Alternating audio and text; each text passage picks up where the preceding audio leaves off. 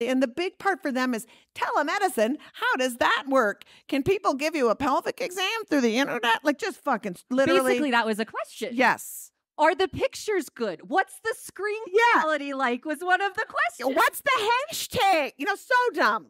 So part of this is telemedicine abortions are unsafe.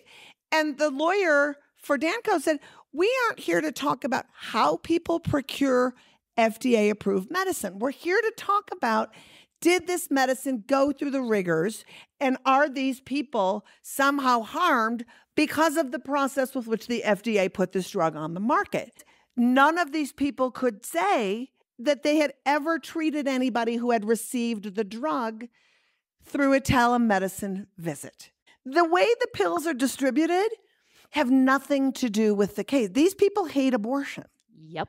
And so listening to them begging for Erin Hawley to give them a reason, and when she couldn't, they just moved on. Yeah.